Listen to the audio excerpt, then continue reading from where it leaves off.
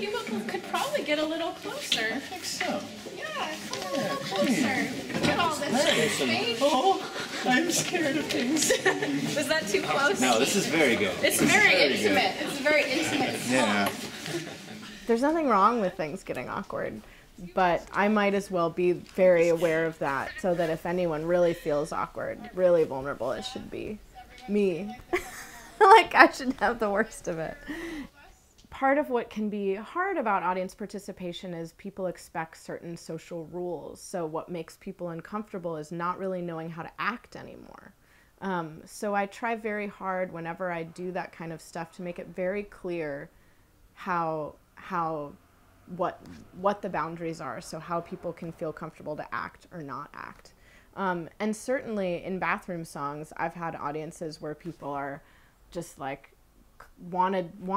I ignore them and they want to be ignored, and, you know, they don't want to really be there. And then I've had audiences where, you know, especially if an audience is intoxicated, where it just is like this, you know, big party thing that starts and it's like, all right, okay, we're just all going to be in this room together.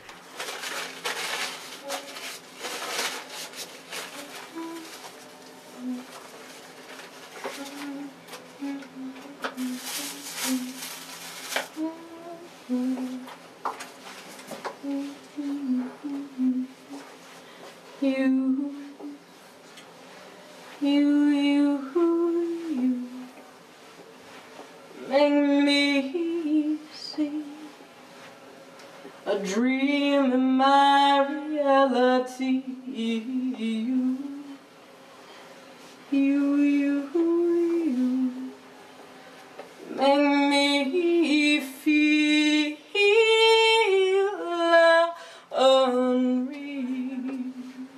Still think I'll maybe always be alone, but that's just fine. Whether there's flesh beside or eyes open wide, you change your shape, your flurry, and your tone.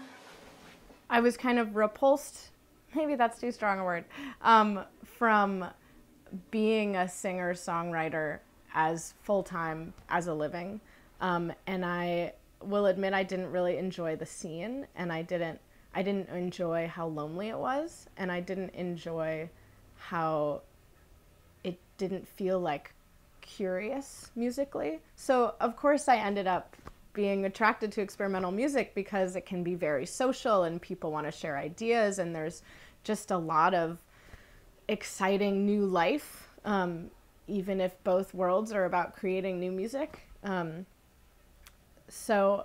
But at the same time, I really believe in song form, and I'm a singer, and so it was very important to me to hold on to that and see how I could bring those ideas into what I was getting fired up about in experimental music, which I'm still trying to do.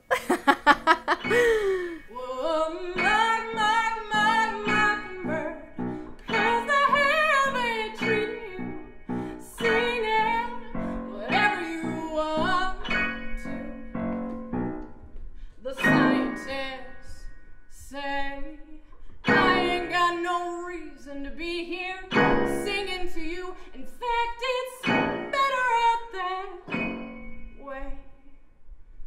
So I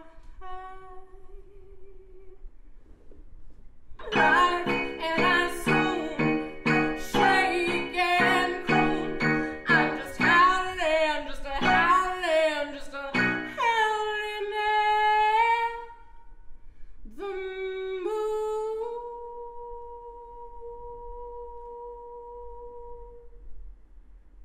For a long time, I kept my singer-songwriter life very separate from my experimental music life, and in the last few years, I have been working to bring those voices together and bring those influences together.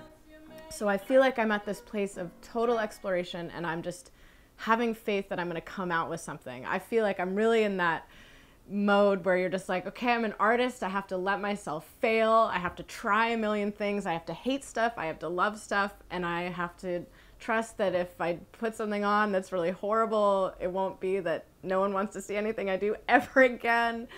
and just have faith that this kind of dream of some sort of sound that I have in my head that doesn't have these intense boundaries can happen.